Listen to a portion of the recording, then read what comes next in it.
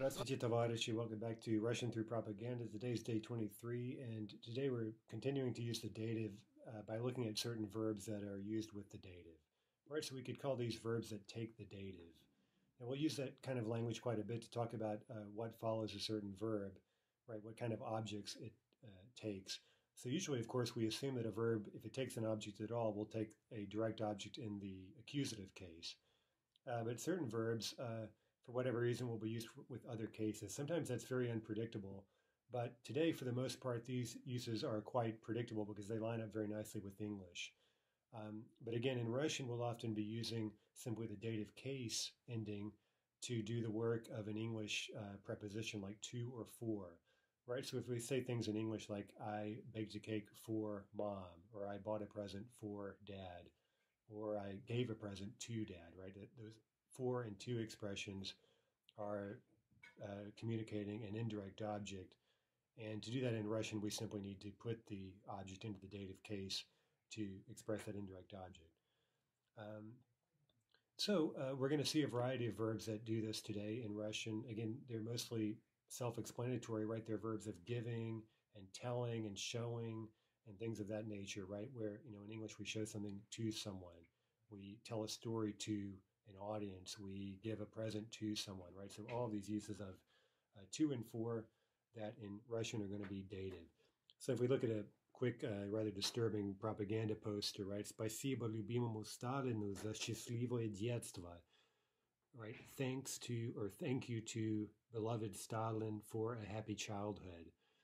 By the way, любимый literally means something like loved or beloved, but in modern Russian, it also means, it can also mean favorite, right? And that's the meaning you're most likely to see usually. Любимый, like мой любимый film, right, would be my favorite movie, and that things like that. But here it means something like beloved, right? Thanks to our beloved Stalin for a happy childhood. Okay, so there we see the dative любимому Сталину, because we're saying thanks or giving thanks to beloved Stalin for a happy childhood. Okay, let's look at a few examples with some verbs. Надо сказать профессору спасибо за книгу. We need to say thank you to the professor for the book. Okay, so again, you see giving thanks to the professor. We're going to express that to using dative case in Russian. Now remember that often in spoken English, we won't include the to, right? We simply use an indirect object, and we understand what it means just because of word order and things like that, context.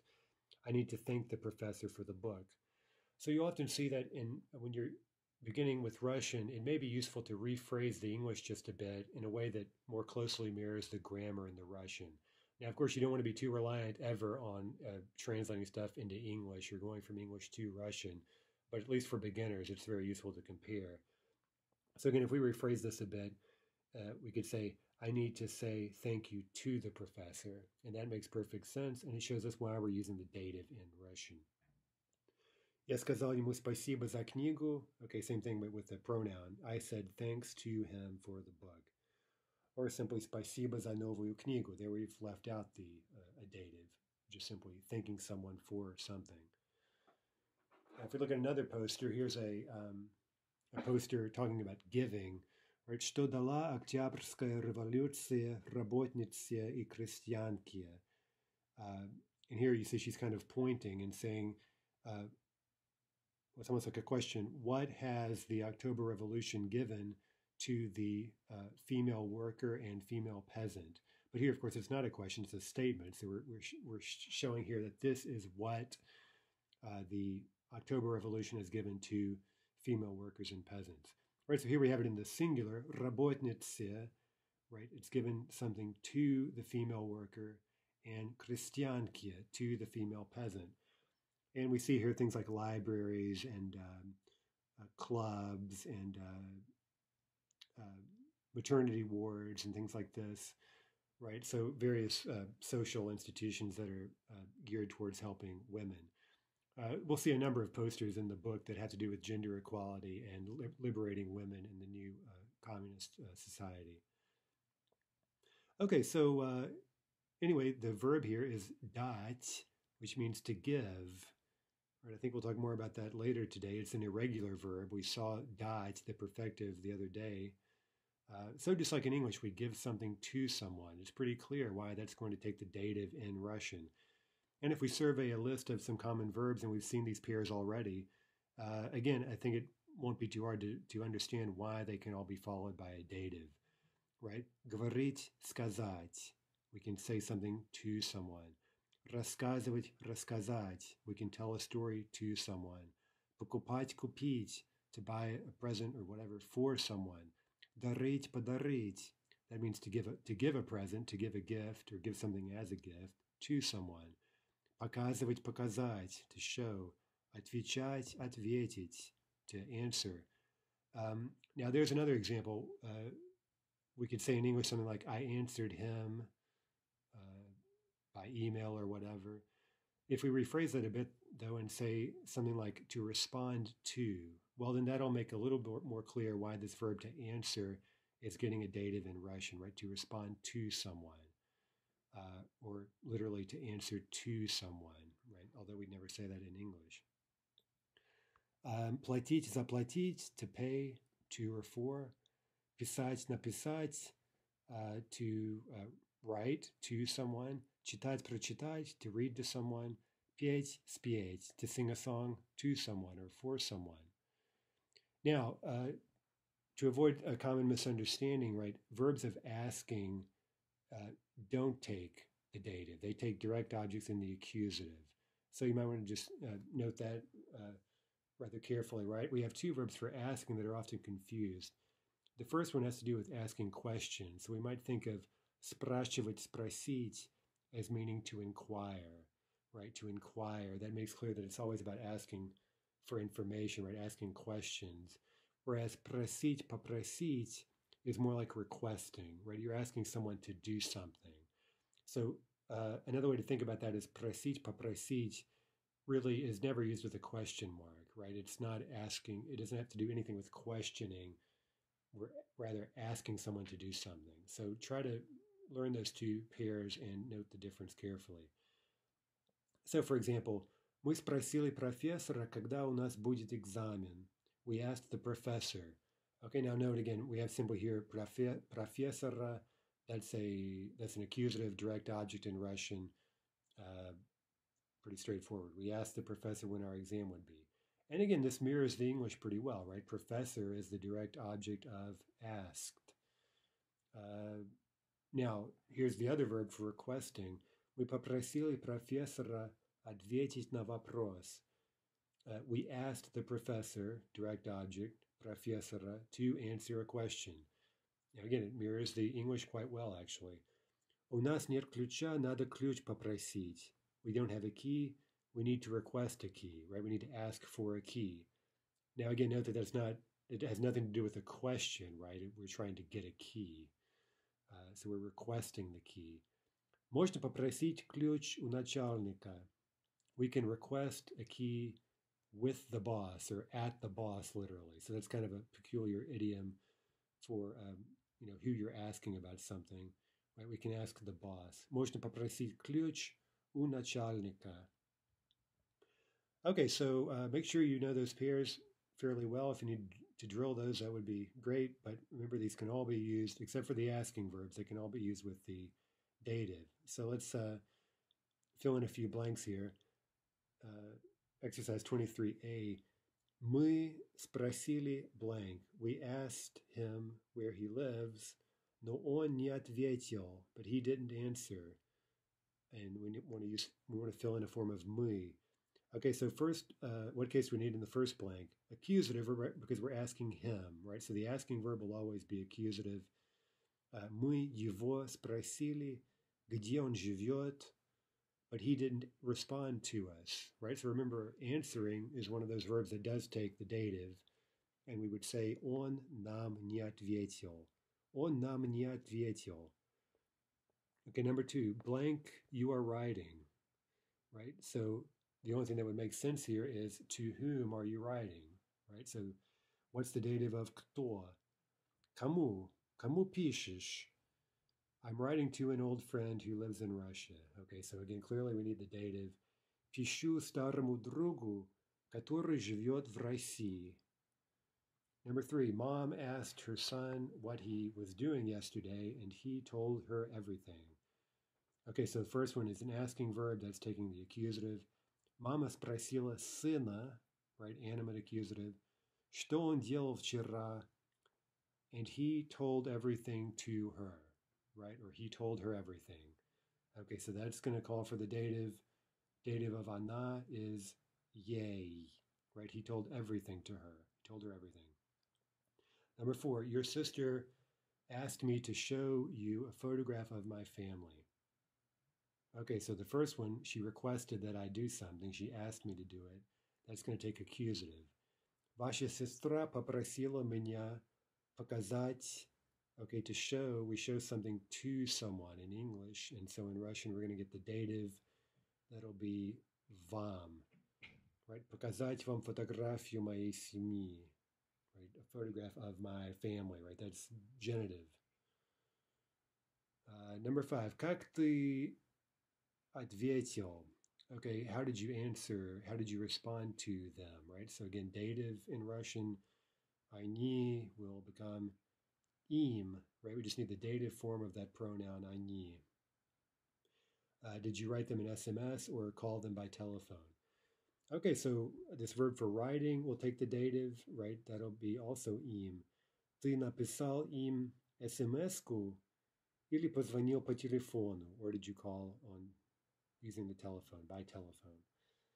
Number 6, by the way, that по телефону, по, the preposition also takes the dative.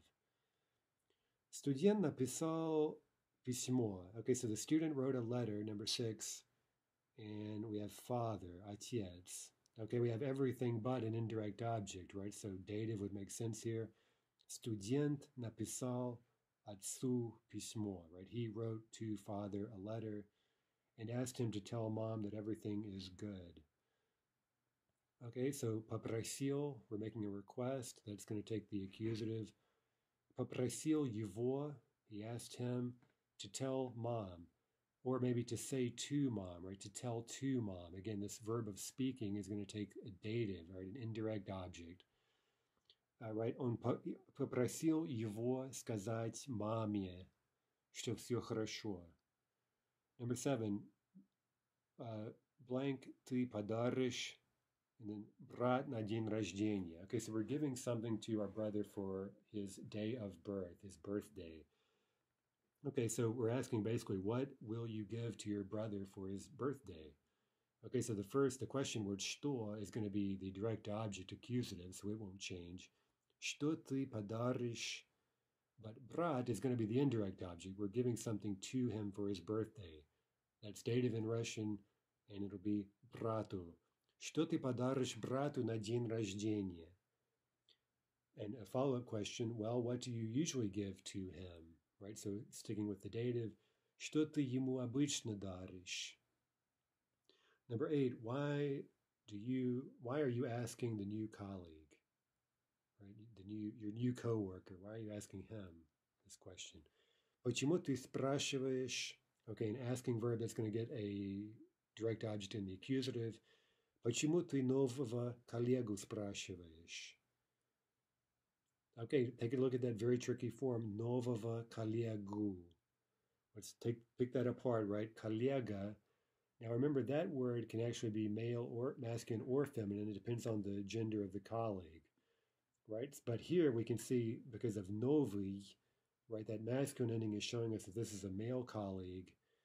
And so, again, it's actually a masculine noun with feminine endings. So everything about this is going to be masculine animate except for the endings on коллега itself, which will be feminine. Okay, so what would be the masculine animate form, accusative for новый? Well, it would look like the genitive, and so we get нового, right? But коллега, it's taking feminine endings, so we have the old rule а to у, я to you, that gives us коллегу. Почему ты нового коллегу спрашиваешь? You should ask the boss, accusative. Надо начальника спросить, right? Another animate masculine accusative. What did he say to you? Or what was he saying to you? Right? Dative. Что он вам говорил? What was he saying to you? He was telling us what he does in Russia. Он нам рассказывал, что он делает в России. Right? Again, so telling a story or whatever. He was telling to us, nam. Number 10, yesterday we bought a new puppy. Okay, that's a direct object. Going to be accusative, animate, masculine. So it will look like genitive, нового щенка. Мы вчера купили нового щенка. We want to show it to you. Okay, so it, or literally him, right? Because the puppy is masculine grammatically. Мы хотим его, right? Accusative of on. And we need dative of ты, right? To show him to you. That'll be тебе. Мы хотим его тебе показать. Right, number 11. Mom read a Russian fairy tale, right? Mama прочитала русскую сказку. Okay, so we have a subject, we have a direct object, but we need an indirect object, right? That's the only thing missing. So дочка is going to go into the dative, and that'll be дочке. Mama прочитала дочке русскую сказку. And then she sang a song to her, right? So the her, она, that's going to be dative. Потом спела ей. Now accusative песня, а ты я тую песню. Потом спела ей песню. Number 12, I asked my female friend to tell you the whole truth. Okay, so we're telling the whole truth. That's our direct object, and подруга is the indirect object. We're telling the truth to her, so that'll be dative. No, sorry, I misread the sentence. We're asking her to tell me the whole truth. Sorry. Okay, so asking, we're going to ask the female friend. That'll be accusative, of course. Я попросил подругу сказать, right, to tell me, to tell to me, dative. Сказать мне всю правду, right? That's the direct object. А ты я ты you. Okay, let's compose a few sentences with asking and being very careful to choose correctly between these two verbs, right? Remember, спрашивать, спросить is to inquire. It has to do with question marks.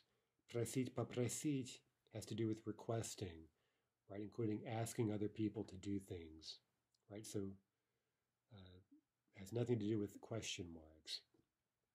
Okay, number 1, Mom asked when I will be home. Literally, she asked when I will be home. Remember, we're preserving the tense of the original question when we use it as a reported question as we do here.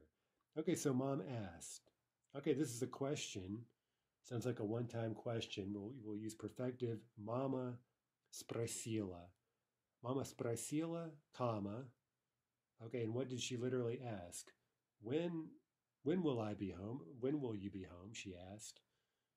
Okay, so now as a reported question, we're saying she asked when I will be home. Когда я буду дома? Когда я буду дома? And again, we're preserving the tense of the original question, unlike in English, where we have this sequence of tenses thing, right? And because the main verb asked is past tense, we change the tense of the question, and so on and so forth. Okay, number 2, she would always ask what I had been doing. Okay, she would always ask, that's repetition in the past, right? So, and she's asking what I had been doing. Well, that's a question, right? So we're going to use спрашивать, imperfective. Она всегда спрашивала, comma, what I had been doing. Okay, had been is a past perfect in English. Now remember that in Russian we only have one option for that. That would be just simple past tense, right? We don't have any other crazy tenses in Russian. What I had been doing, she's asking about ongoing action, so we're going to use делать. Она всегда спрашивала, что я делал, what I had been doing. Okay, number 3, she asked me to always take an umbrella. Okay, now we have a request, right? This no longer is a question. It's really more of a command, right? A request that I always take an umbrella. So let's pretend this is a one-time request. She asked me to always take an umbrella. So let's use попросить. Она попросила меня, or она меня попросила, right? She asked me to always take an umbrella. Okay, this is repetition, so we're going to need an imperfective verb meaning to take. That would be брать, right? Всегда брать зонт. Она меня попросила всегда брать зонт. I should always, regularly, habitually take an umbrella. Okay, number 4, I can ask my brother for an umbrella. Okay, another way to rephrase this, I can request an umbrella from my brother, right? Now we could say I could ask my brother to give me an umbrella, right, and include a verb, but here we're doing something a little bit different. We're requesting an umbrella, and then we get that idiom, ooh, that idiomatic, I can request an umbrella at my brother, that type of idiom. Я могу попросить зонт у брата. Я могу попросить зонт у брата. Okay, so speaking of the verb to give, I think we touched on this yesterday, and we learned that dać, the perfective form, is irregular. We looked at that yesterday, and but the pair is давать, dać.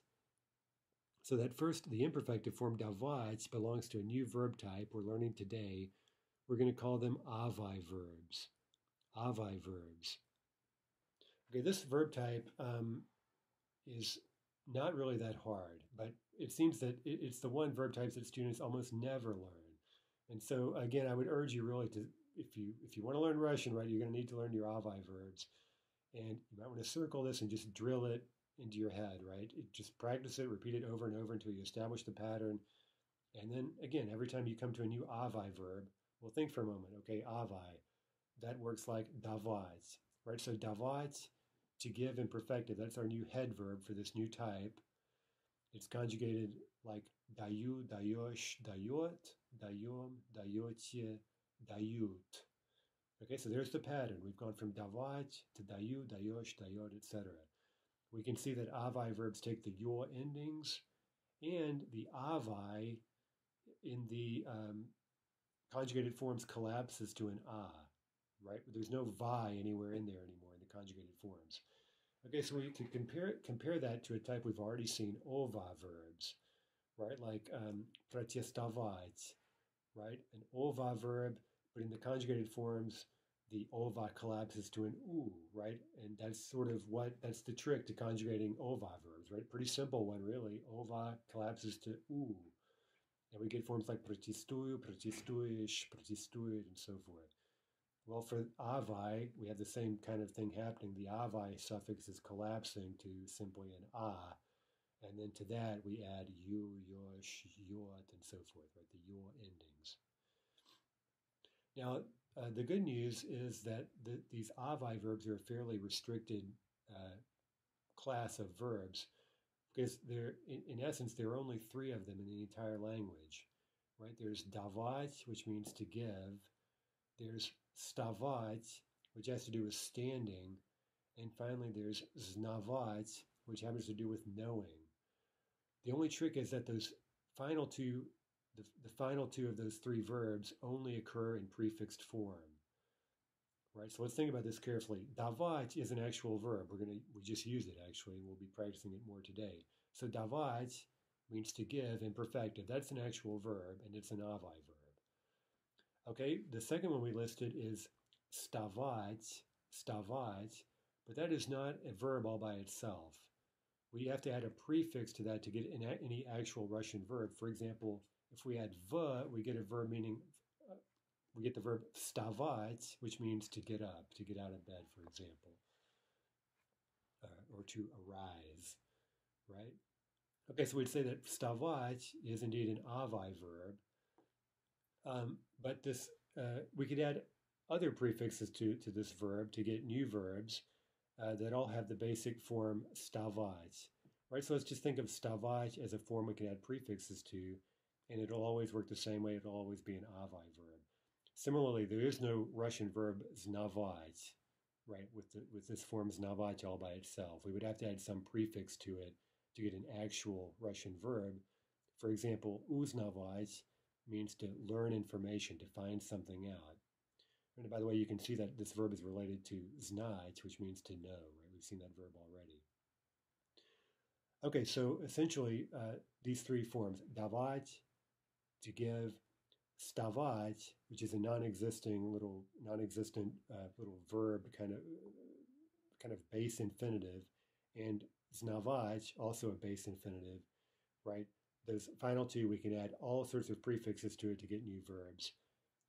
But essentially, we can think of those three verbs as being the only three āvai verbs in the language, right? But again, once we start adding prefixes, as we'll do a lot of in book 3, we'll get all sorts of new verbs built off these three basic forms, right? So again, I'm saying too much about this maybe, but although there are only 3 of these verbs in essence, once we start adding prefixes, we'll get dozens of them, right? So that makes this a very important verb type.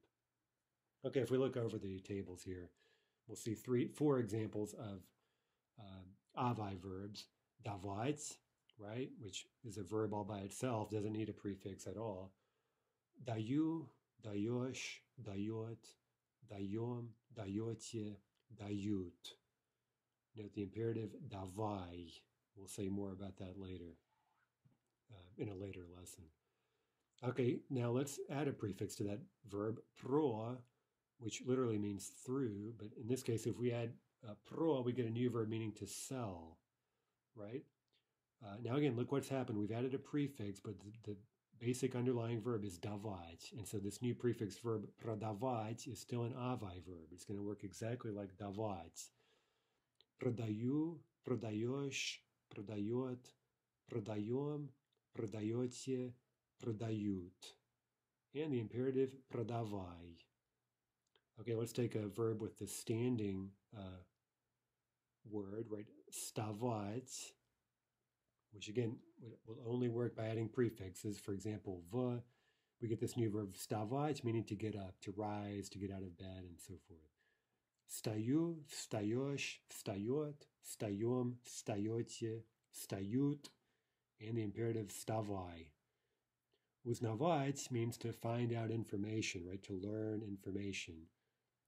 Узнавать gives узнаю, узнаешь, узнает, узнаем, узнаете, узнают. And the imperative узнавай. Okay, now we've learned these 4 new āvai verbs. Now let's look at their complete pair, right? We need to know the pair, of course, to really use these verbs. The pair for giving is давать, дать. Okay, now, so давать is an āvai verb, but the perfective is irregular. Remember that from, I think, yesterday? Dam, dash, даст, дадим, дадите, дадут. Okay, the pair for selling, продавать, продать. Now, look there again, we've added prefixes to both forms, but we're still, in terms of conjugating this verb, we're still dealing with давать, дать. Okay, next one to get up, вставать, встать. First verb is āvai, and then the perfective is встать, is an in verb. Встану, встанешь, встанет, встанем, встанете, встанут. Okay, so that's one of those non-suffixed verbs, kind of like жить. Right? If we think back to жить, to live, the final consonant was a v, but in this case, it's n, right? So all we need to do is supply the n, and then add the yo endings. This verb happens to be stem stressed, right? So встану, встанешь, встанет, and so forth. Okay, finally, to find out, узнавать, узнать. That can mean to find out or recognize, right? So look at узнать. That's easy. That's an I verb, just like знать. Now, one final verb, another prefixed form of задавать. A prefix form of давать, to give, is задавать, задать. And that's the verb we use to ask a question, or we might think pose a question in Russian. Okay, why is this kind of important? It's an extremely common mistake to say спрашивать вопрос. Right, so a student will want to say something like, he asked me a question, and they'll, again, kind of relying on the English, they'll say, он спросил меня вопрос. Okay, so you can never say that in Russian. Спросить can't take question as a direct object. Of course, you could say on sпросил меня, that would mean he asked me, whatever. But we can't say спросить вопрос. The Russian idiom for that is задавать вопрос, which is more this idea of giving, kind of dishing out, serving up, or posing a question. Right, so задавать, задать вопрос. Speaking of giving, here's another propaganda poster promoting gender equality. Долой кухонное рабство, down with kitchen slavery or kitchen servitude. Долой just means down, it's sort of like down with, right? Downward. Down with kitchen servitude. Даешь новый быт. Literally, you give a new быт, which means daily life, kind of the daily drag, the daily way of life, right? So the idea here was, if you look in the window there, you see a stolovaya. You can barely read that. Stolovaya is a cafeteria, specifically a Soviet-style cafeteria where people could get, inexpensive meals that were hopefully of reasonably good quality. And the idea was that would liberate women, housewives, and women generally from the expectation of cooking dinner all the time. Right, so that's the point of this poster, and it's one of several we'll see again that deal with liberating women in new Soviet society. Let's look over 3 verbs that involve giving. They're all built off this давать, дать pair, which is a really tricky one. Again, you really want to drill this because it's such a common verb. And both forms, the imperfective давай is this somewhat tricky new type we've learned today, avai. And then the perfective dать is completely irregular, so we just have to memorize these new patterns here. And also, the part of the trick here is that remembering that давать is the imperfective verb, right? So даю, for example, means I give, I am giving. Dam, meanwhile, that's the conjugated form of dать. So since it's perfective, it's future tense in meaning. So for example, dam means I will give, dash, you will give, dast, he, she, it will give, and so forth. Right, look at the past tense also. Now remember, no matter how odd a word may be in its conjugated forms, the past tense is usually going to be predictable, right, coming straight from the infinitive. So we get daval, davala, and so forth, right? We keep that dava in the past tense, nothing collapses. Similarly, in dać, right, it's an irregular verb, but the past tense is pretty regular, except for that feminine stress pattern, right? So dal, dala, dala, dali. Now, if we add prefixes to that pair, we're going to get a new verbs, right, with new meanings, but the conjugation pattern is going to remain the same. So let's go over this just to be crystal clear about it. Продавать, to sell, imperfective. Продаю, продаешь, продает, продаем, продаете, продают. So that's, again, those would be present tense. I am selling, you are selling, he, she, it is selling. But продать, those are going to be perfective. So if we conjugate these forms, they're going to be future tense in meaning. Продам, I will sell. Продашь, you will sell. Продаст, he or she will sell, and so forth. Продадим, продадите, продадут. Finally, this verb for posing a question, задаю, задаешь, задает, right? I am posing, you are posing, etc. But the conjugated perfective verbs are future tense in meaning. Zadam, zadash, zadast. I will pose, you will pose, he or she will pose, and so forth.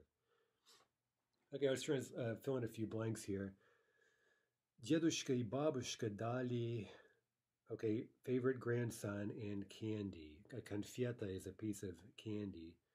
Okay, so presumably we're giving the candy to the favorite grandchild. So любимый внук needs to appear in the dative. Masculine, that'll be любимому внуку. And конфета, accusative, а to у, я to you, конфету. Дедушка и бабушка дали любимому внуку конфету. Number 2, our father sold, and then we have an old car and a neighbor. Okay, so presumably the old car is the direct object, neighbor is the indirect object. So наш отец продал старую машину, accusative. Now to the neighbor, dative, соседу. Number 3, the female student posed an interesting question, and then we have professor. Okay, so professor, the only thing that would make sense is to have that in the dative. She posed an interesting question to the professor. Студентка задала интересный вопрос профессору. Here's a nice пословица. Жизнь дает один только Бог, а отнимает всякая гадина. God alone gives life, right? Or look at the word order. Life gives only God alone. Right here, один means one, but it can also mean alone, right? If you're one, it's one way of thinking about being all by yourself, right? So God alone gives life. А всякая гадина отнимает. All kinds of vermin, all kinds of filth, take it away. Okay, sad but true. Okay, let's go to the next page. You get a couple of other aspectual pairs, helping and believing.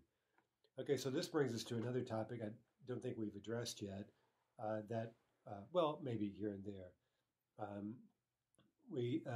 We've seen today that quite often with the dative case, the verbs that are used with the dative are fairly predictable because they line up with English, right? So that's true of most of the verbs we've seen so far, including giving, right? To give something to someone, right? That's very obvious. But other verbs, and this is somewhat more unusual, but certain verbs, we say that they simply take a given case really for no apparent reason, right? Maybe the most obvious example in Russian is our first verb here, помогать, помочь. Okay, that's our new pair meaning to help. Okay, so we'll look at the conjugation in a moment, but помогать, помочь, why would that take the dative? Well, in this case, you can kind of imagine why that might be the case. If we even just paraphrase it a bit, right, instead of to help, we could say to give help to, right? And already it's a bit clearer why this verb is going to take the dative, because there's always this idea of aiding, giving some benefit to whoever the person is you're helping, right? But be that as it may, we should simply memorize that помогать, помочь is followed by the dative. Usually, of course, it would be a person in the dative, right, to help someone. Okay, so look at the table again and take very careful note of how we're marking that. We first give the pair помогать, помочь, and then, as we may have mentioned, we're following that in this case with a кому. Okay, what on earth is that telling us? Well, we know that's the dative form of кто, right? So that's showing us, most importantly, that this verb is followed by objects in the dative. And the fact that we've chosen кто here is showing us that usually, of course, that would be a person, right? It wouldn't be a что, a thing. It would be a кто, right? Although in some cases, it depends on the verb that you can imagine a кто or a что as the object. So watch out for that. But again, the most important thing here is that кому is showing us that this verb simply takes the dative, so to speak. Now we see that it can also be followed by an infinitive, right? Add a кому plus an infinitive in the sense of you're helping someone to do something, right? So sort of like the English, that's the construction for talking about helping people to do something. Okay, look over the conjugation there. Помогать, that's an easy derived imperfective. It's an I verb, so very easy to conjugate. Помогаю, помогаешь, помогает, помогаем, помогаете, помогают. Now, помочь, watch out for that one. You may notice that we actually know this verb already. It's just like мочь, right? We learned мочь, which means to be able to do something. It's a g obstruent, which is quite tricky. Могу, можешь, может, etc. Now look what happens here. All that we've done is add a по. So we've added a prefix to get a new verb with a new meaning. But essentially, we're still working with мочь, right? So this new verb, the perfective помочь, is no more mysterious than мочь, right? That first verb we learned. So the forms are помогу, поможешь, поможет, поможем, поможете, помогут. Look at the past tense as well. We know that мочь is quite unpredictable in the past tense. We got мог, могла, могло, могли. Same pattern here. Помог, помогла, помогло, помогли. Okay, another verb that takes the dative is верить, to believe. Верить, поверить is the pair. Again, we see here in the little entry that кому is showing us that this verb is also followed by a dative, which again may not be very intuitive for English speakers. Again, it might help to rephrase that a bit and say to give credence to. Right, that might just be a way, again, at this stage, if you're still somewhat relying on English or working back and forth, that might be a way to think of this verb in a way that makes clear that it's followed by the dative. Okay, these are just E-verbs, right? Stem-stressed E-verbs, so they're quite easy. Верю, веришь, верит, верим, верите, верит. Okay, let's look at some examples. Я всегда помогаю соседу, а он мне всегда помогает. Okay, so two datives, right? I help the neighbor, he helps me. You see the bold forms there are dative objects of this verb to help. Вчера моя жена помогла сыну сделать задание. Yesterday my wife helped my son, right? So there the bold, right, сыну, that's in the dative as the object of помогла. And you see there we followed that up again with an infinitive. Она помогла сыну сделать. We could say she helped our son to do an assignment. She helped him do an assignment. Я помогу тебе приготовить ужин. I will help you to prepare dinner. Again, we've got a dative plus an infinitive. And finally, правда, я тебе не верю. Really, I don't believe you. Okay, so верить, again, we just have to remember that verb takes the dative in Russian. Я тебе не поверю. Не верю, не верю. Okay, let's fill in a few indirect objects here to ask some questions. And these are sort of discussion questions, so you could practice answering them. But let's for now just ask them.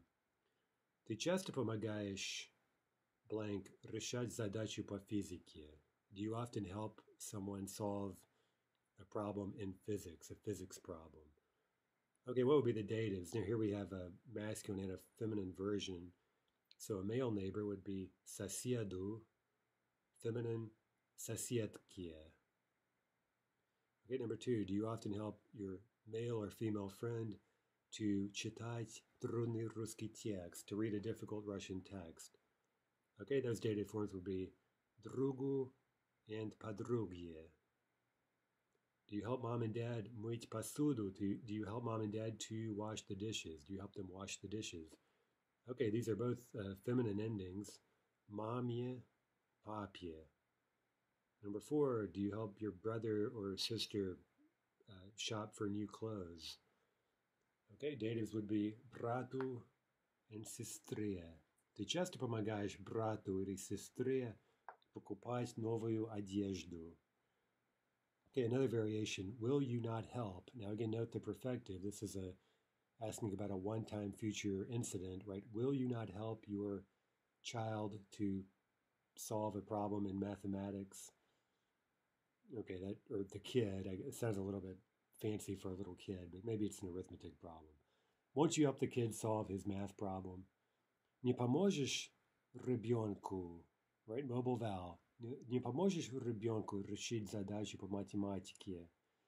Now look here, because we're talking about a single incident, we're shifting to perfective, and that includes the infinitive, right? Will you not help the child to completely solve his problem in math? Не поможешь. Okay, here we have these adjectival forms, знакомый and знакомая. So a male and a female acquaintance. Will you help them to write a letter to their boyfriend or girlfriend? Okay, so we need to keep adjectival endings. Знакомому, знакомый, right? Ому and ой we're adding there. Number seven, will you help the professor to draw a map of Russia? Okay, dative of профессор will be профессору. Не поможешь профессору нарисовать карту России? Number eight, will you help grandma or granddad to buy a new computer? Не поможешь бабушке или дедушке купить новый компьютер? Okay, let's take these verbs and just make some simple sentences ourselves. Let's see, she helped me yesterday. Okay, let's always be thinking about tense and aspect, right? This is clearly past tense. Now, it also sounds like a rather specific context, right? We have yesterday here, so it's a safe bet to go with the um, perfective, right? By the way, we also have a simple past tense in the English, right? She helped me as opposed to she was helping me, right? So a lot of different clues here guide us towards choosing the perfective. Ana pomogla, right? There's our verb, pomogla. We need the dative of me because it's the object of helping. Мне вчера. Она мне помогла вчера. We always helped him. Okay, this is going to be imperfective past because it always kept happening, always, repetition. Мы всегда помогали. Мы всегда помогали, and we need him in the dative. So that'll be ему. Мы ему всегда помогали. Now let's see number 3, he'll always help you. Okay, this is future tense, imperfective because we have always, right? We have the repetition, so we need that compound future with помогать. Он всегда будет помогать. He'll always help. Now we need to throw in a dative of ты, which is тебе. Он всегда будет тебе помогать.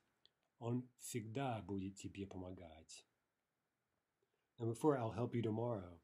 Okay, again, this sounds like a one-time thing, so we'll guess perfective here, absent any further context. Okay, to get future perfective, we simply conjugate помочь. Я вам помогу, right? Я вам, dative, вам помогу завтра. I, masculine, help them. Okay, this would be past tense, so we have to watch the tricky. Again, it sounds like a perfect aspect situation, right? Simple past, I helped them, as opposed to I was helping them or something like that. Я им помог. Я помог, right? I helped, and then them in the dative им. Okay, again, if this were a feminine speaker, she'd say Я помогла им. Я им помогла. Look at a quick poster, Sinu Parsi Slava. This is pointing out something that's, on the one hand, rather obvious, but it sometimes bothers students, right? Look at the first word there, Sinu. Okay, what case is that in? Well, we see the ending U. Okay, so we ask again, what case is it in? Well, we don't really know unless we know the starting word for this noun, right? U is an ending. And our dilemma here is that the dative, is that a masculine dative? In which case the nominative form would be sin. Or is it a feminine accusative, right? In which case the nominative would be sina, right? So this is an example of an ambiguous ending, right? An ending u that is ambiguous in the sense that it could be the dative ending of a masculine noun or the accusative ending of a feminine noun. Okay, the only way to really know which it is to know that sin is a masculine noun, right? Son, right? We simply have to know our starting form sin, and that allows us to make sense of all the other case forms we'll see for that word, right? In this case, sinu, that's dative. So to the son of the party, that's genitive of partia slava. Glory to the son of the party, namely Yuri Gagarin, first person in outer space, was the son, so to speak, of the Communist Party.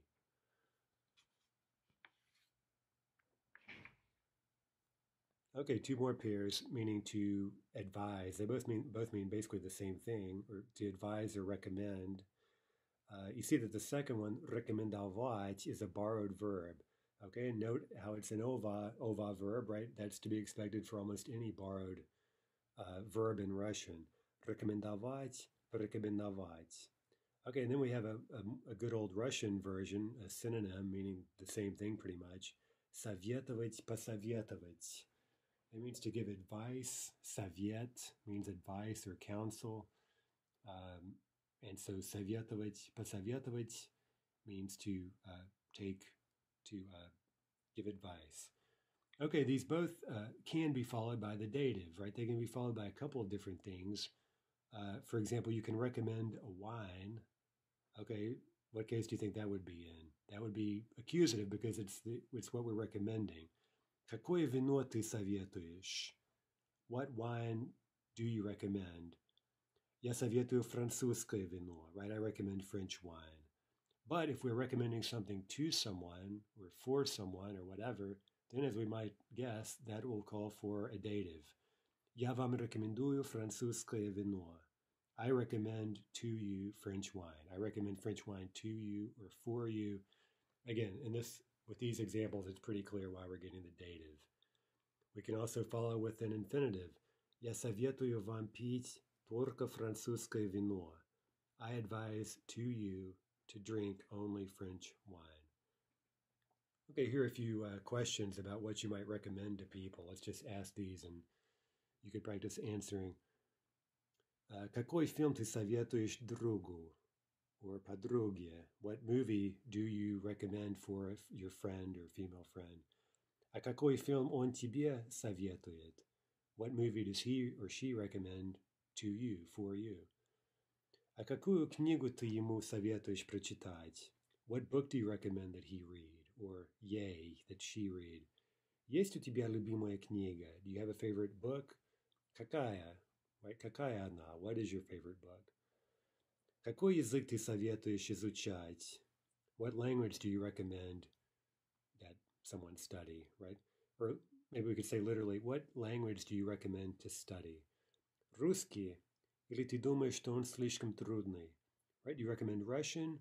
Or do you think that it, masculine, remember, on, that it is too difficult? Какой сериал ты нам советуешь смотреть по телевизору? What series do you recommend for us to watch on television? Этот сериал смотрят в России? Do they watch this series in Russia? Number 5. Ты не можешь нам посоветовать музыкальную группу? Right? Could you recommend, or here we're negating it to be a bit more polite. Can you not recommend to us a musical group, that is a band? Эту группу знают в России? Do they know this group in Russia, right? Are they popular in Russia? Какого писателя ты нам советуешь читать? Which writer do you recommend to us to read, right?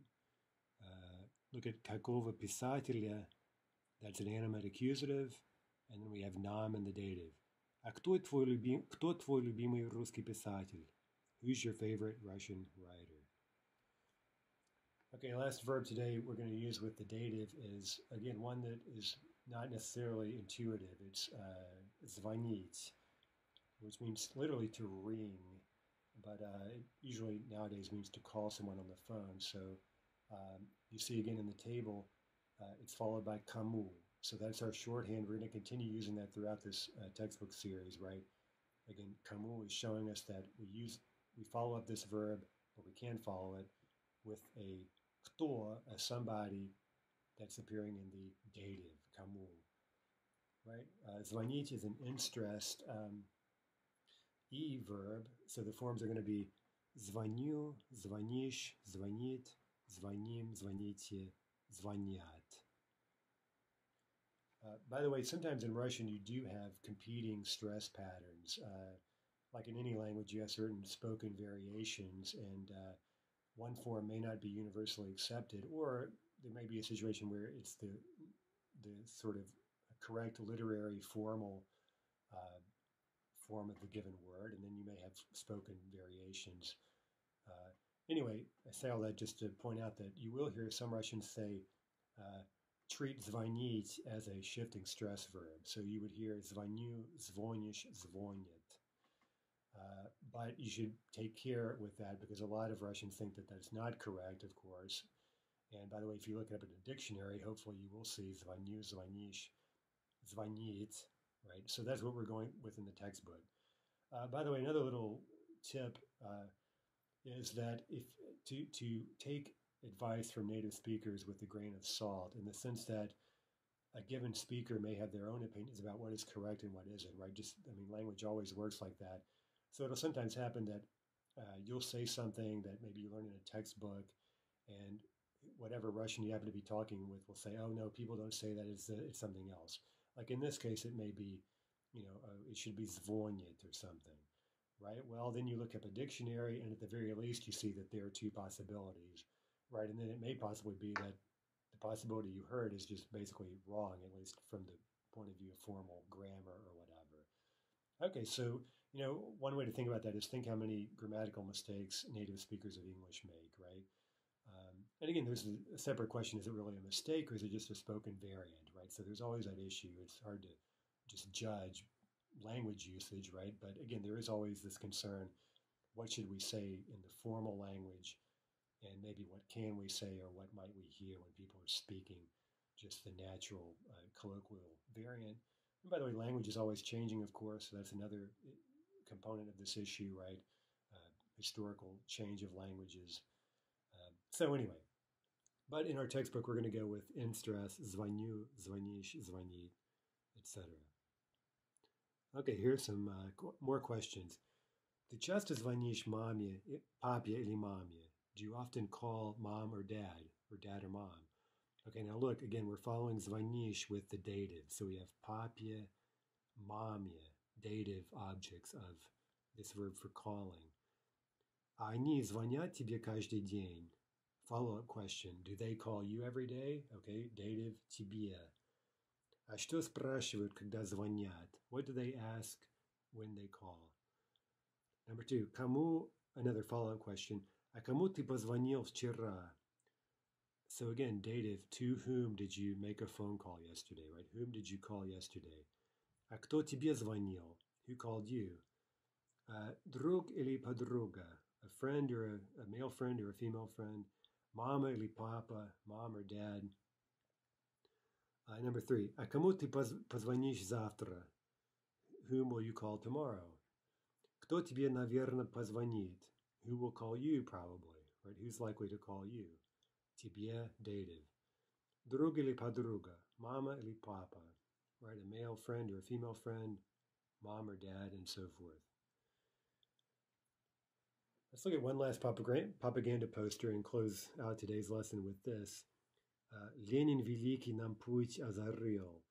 That is from the Soviet anthem, which we'll learn later in Book 3. Once we know more grammar, we'll learn to sing the Soviet anthem, which, by the way, you hear at the end of every lesson, if you haven't noticed. Right? Okay, so let's look at this. Lenin Veliki.